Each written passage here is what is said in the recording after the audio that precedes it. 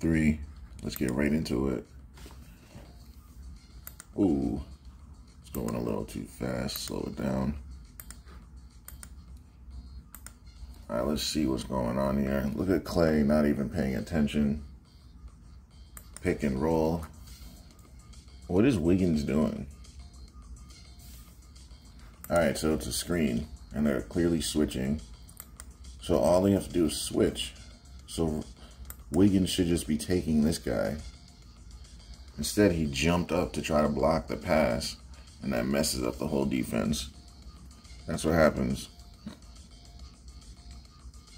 All right, next play. They do ISO, and then Wiggins helps out.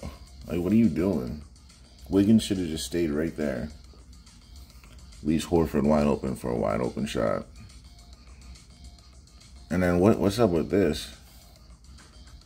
What is up with this? Why are there two guys over here? He misses the shot, but somebody should be over there. I think it's Steph.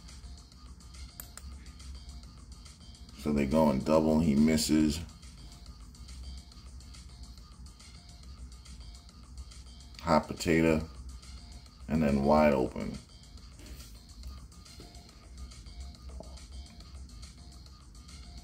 Screen and roll. Look at Horford not step up.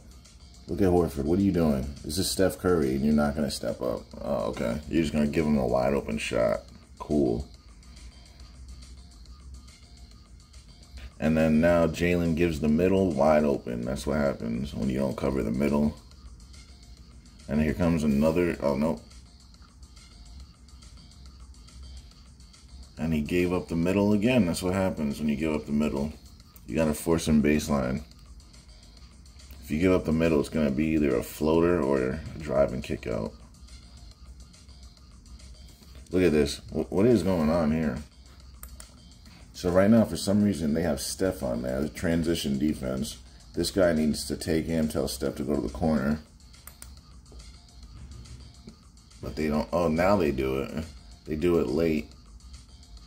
And then the big man gets manhandled. Literally. Horford just backed him down into oblivion. It's because it wasn't a big man. It was just a bigger man than Steph. And then see what happens? He let him go middle. Like, you're letting him go middle. There's no help there, really. Not the way you think it is. You got to just force him baseline. If he goes baseline, he has to stop. But if he goes middle, he has everything to work with. It breaks down the whole defense. Goes middle, and then that's all that happens. That's what the NBA is. Just let the guy drive to the middle of the field or the middle of the court.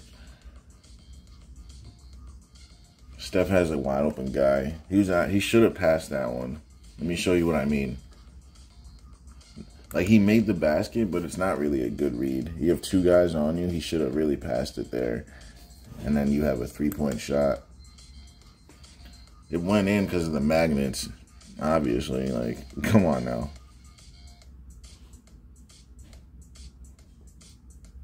Look at, no one's in the corner.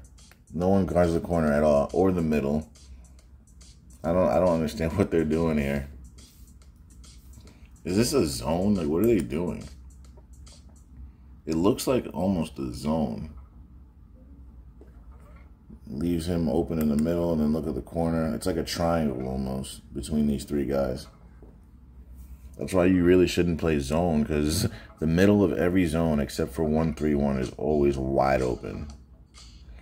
And that's all you do. You attack the middle of 2-3, 3-2, and then it breaks down the whole zone.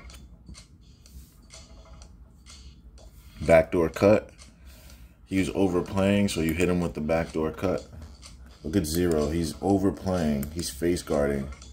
So what are you taught when you're being face guarded? Go right back door and slip behind the door.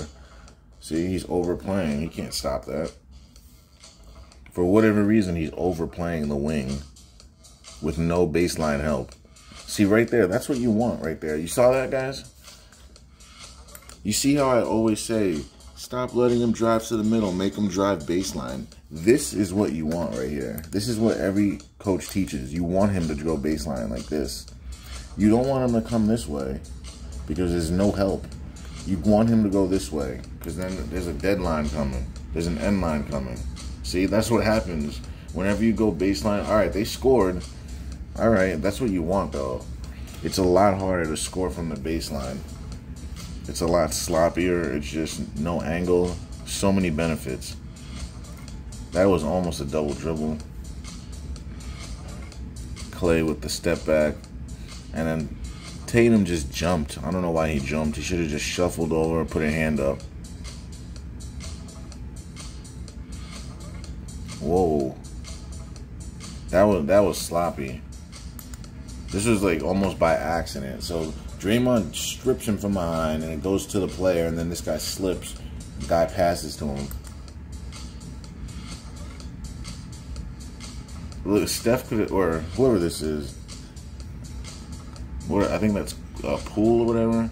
He should have stepped up and stolen that pass, or at least batted it down. So you had him going baseline, and then you let him spin to the middle. Look, let him go baseline, but then look, he sees Draymond, so then he spins back to the middle. And once he goes middle, it's over. You can't do anything once he goes middle. The whole defense is broken down. He gets his own rebound and puts it in. Alright, no help. He just consumes the whole middle and then just throws it away. Wiggins is just too tall. Baseline, throws it up the top. No one on Tatum. Jump shot, right through. I don't know why no one guarded Tatum. They just stayed in the paint. There's some confusion going on right here. Tatum pulls up, wide open. Because look at the confusion. Look at Steph. It's like he doesn't know who to guard. He's like, wait, what? And then lets him score. Are we going to get a magnet on this? Yep. Let's see why this happened, though. It's because Al Horford feels the need to not step up. Look at Al Horford just feeling the need to give NBA players wide open shots. They've been doing that all series, just letting guys shoot. Like, as if they can't shoot. As if they're not the Warriors.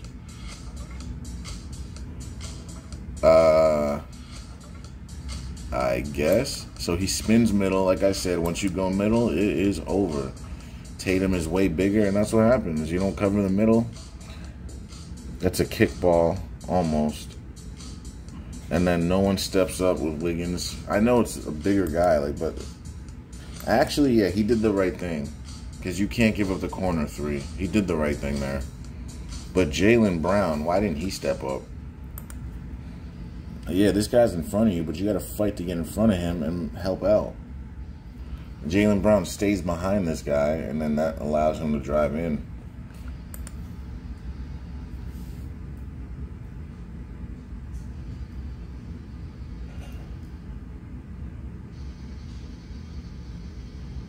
Marcus Smart, second turnover in a row. I don't know what he was thinking there.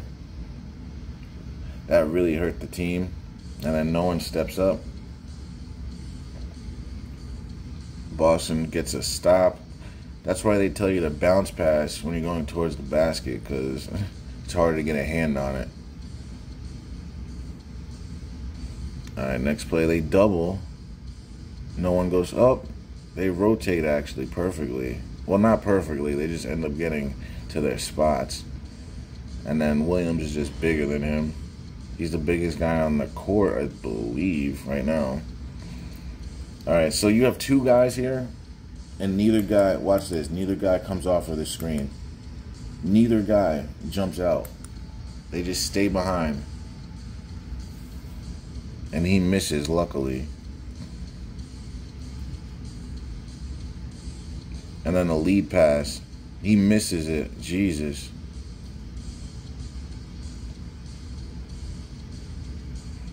Yeah, how many times have we seen this type of play? Jumps and then leaves them open. You think you're affecting it, but you're not. The magnets are a lot more handy than your defense. Right, Steph? Yep.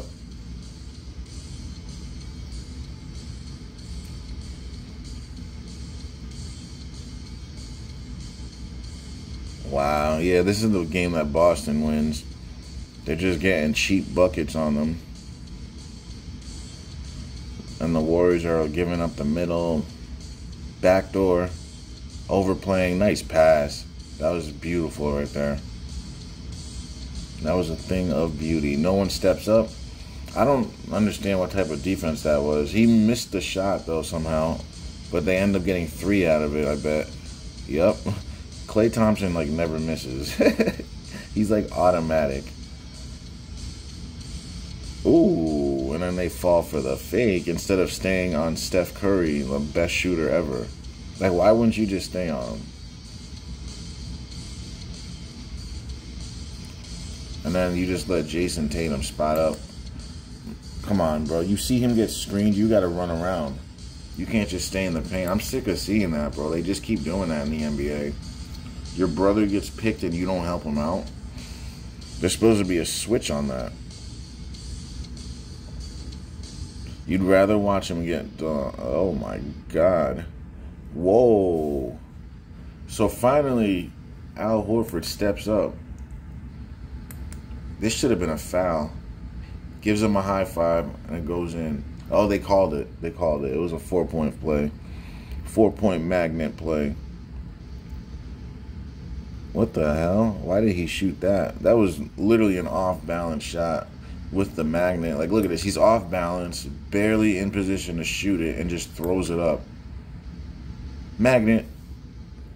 Like, it barely even touches the net. Like, it's just right in. Like, come on now. The NBA is so real. They got guys going around screens and not really contesting shots. It looks like they're contesting, but they're not. That hand is not affecting a damn thing. Marcus Smart. He needs magnets on all his shots. He can't shoot for anything. Tatum's trying to go middle. He's getting locked up and then goes right by him. Let's see if anyone stops ball. Klay tries to. No one gets the corner. They did that on purpose, guys. Look at 32. 32, get to the corner. This is your man. Why is he still in the paint? I'm trying to figure out why number 32 is still in the paint. One of these two guys has to go to the corner. Just one of them. Look at this. 5 guys in the paint. And they have 1, 2, 3 guys open. What's wrong with that picture? Like, I don't get that. And then no one runs out. They let him shoot. And then right in. No one steps up on Klay. That's right in. He doesn't miss. If you're not going to guard him, it's going to go right in. They finally switch correctly. And then he switches back. And they rotate terribly. That was a terrible rotation. And Marcus Smart makes it off the magnet. There's no way in hell. He just knows when the magnets are activated, bro. That's what I've noticed. He knows when to go at those magnets. He realizes.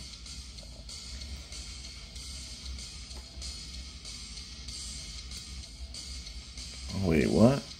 Oh, off the screen. That's what it was. And then a late step up. That's all that was.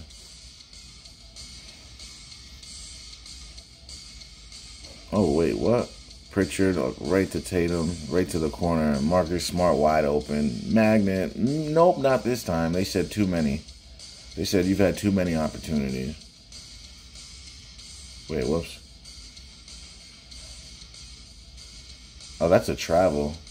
But he passes it to the corner. Williams decided to help instead of run out. And that's what happens.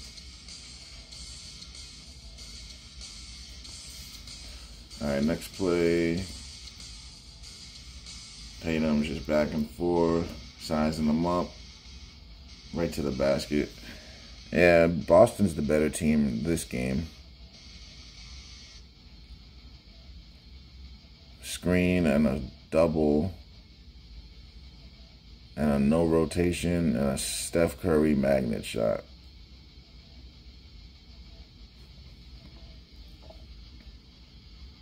Now, Give it back to Tatum. Right to the middle. That was like middle / baseline because they was at the top of the key. It's tough. At the top of the key, it's tough because it's baseline / middle. Like, it's just so tough to guard that.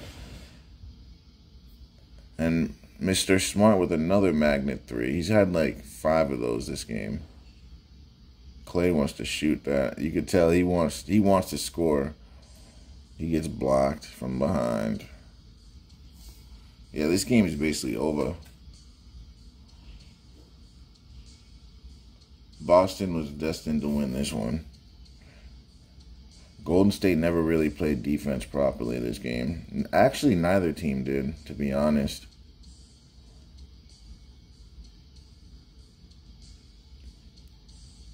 When Marcus Smart hits like 6 threes, you know something's up. This man's got like 20, 30-something points. And that's the way the game ends, guys. We'll do game 2 at some point. Don't forget to like, share, and subscribe.